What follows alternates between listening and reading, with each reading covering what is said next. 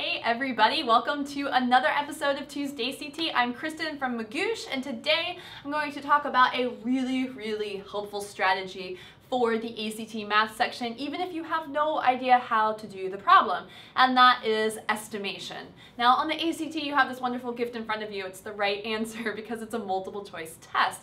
So that means that you can often make some eliminations even if you don't entirely know how to do the problem, and you can narrow down your options and take a much better guess, or you'll have much better odds of getting the right answer. And for whatever reason on the ACT, they often throw you the bone of answer choices that are way too big or way too small or completely unrealistic. So if you train yourself to get out of the school mode of just going through and solving math problems and really train yourself to use the answer choices and to use strategic estimation and approximation, you will greatly improve your score, maybe without even really learning to do any math. It's that easy. So let's talk about 3 ways in which you can use estimation to your benefit on the ACT. So the first way is to eliminate answer choices that are unrealistic. Now you're going to see a lot of word problems on the ACT, and oftentimes they're about real world situations and they're pretty realistic, and you're not going to find something like a sweater that costs 2 cents or like $9 million. So what you may see is a question like this. So let's go ahead and take a look at this question and talk about how we can use estimation to narrow down our answer choices. Now maybe we won't be able to entirely solve it, but that's okay. We're going to take a much better guess just by using some estimation. Alright, so Margaret finds a $55 shirt on sale for 20% off before a 6% tax. What is the final price of the shirt? Alright, so maybe you don't know how to actually solve this problem, how to do the tax and the sale or whatever, but let's take a look at our answer choices. Alright, so first of all we have answer choice A, which is $13.64. Now, a lot of you have probably been to the mall. That would be like a really good sale for a $55 shirt, not a 20% off kind of sale, and then you have to add tax on top of that. So that is just really unrealistic. And where that answer comes from is it's actually the discount and the tax combined. So you can see how if you mess up the calculations, you may get an answer like that and just circle it on the test. But if you use some common sense and use some estimation, you're going to immediately just go and eliminate that one. It can't be that one. Same thing with answer choice E. Now, even though we know tax adds onto the price of something, that's a lot to be adding on, particularly if we're already taking 20% off. I don't think it should be that much more than 55, so we can eliminate that one as being too high as well too. And now we have 3 answer choices left, so you could stop there and say I'm going to guess between these 3, but you've eliminated 2 answer choices, so your odds here are much better than if you were just randomly circling or bubbling in answer choices. But I think we could push this a little bit further. Let's look at answer choice D, which is $58.06. Now we have a $55 shirt. It's 20% off, so we know that's a significant discount. Adding 6% tax back onto that shouldn't be enough after a 20% discount to make it higher than the original price, right? So we can go ahead and eliminate that one too, and then you'll often find this happens a lot on the ACT. You have 2 answer choices that are pretty close. Sometimes you can actually narrow or estimate down to the right answer, but oftentimes there's going to be like 2 that are close and you can't decide, and then you need to guess. And that's okay, but those are pretty good odds, 50-50, if you didn't know how to do this problem.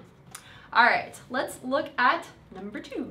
Simplifying equations by approximating values. Now let me show you what I mean by that. Here is another sample ACT-like question.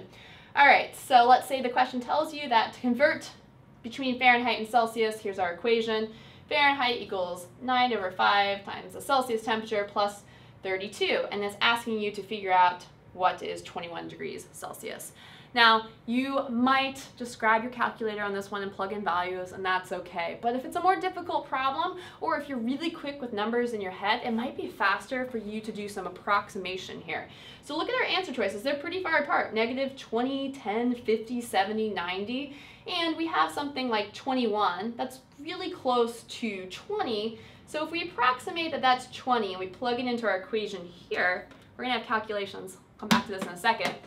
So say 21 equals 20, plug that in here, 20 divided by 5, that divides really evenly, so we would have 4, 9 times 4 is 36, we add that 32, come up with 68. Now because 20 is a little bit lower than 21, it's going to be a little bit lower than our answer, which is 70, but there's nothing else that's even close. We have 50, we have 90.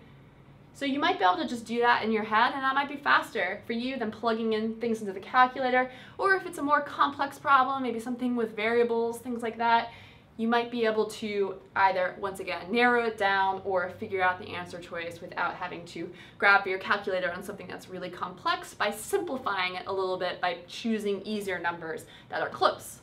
All right, and finally, number 3 is to approximate geometry problems. This is one of my favorite strategies on the ACT. So the ACT geometry diagrams that you're going to see are pretty much roughly drawn to scale. You're not going to come up with ones that are like on the SAT that say they're not drawn to scale. So you can assume they are drawn to scale. So let's say we have a figure like this, and the question asks you to find out what's the length of GF, this line right here. So we have some other lines that are marked. This one's 6, this one's 14, this one's 7.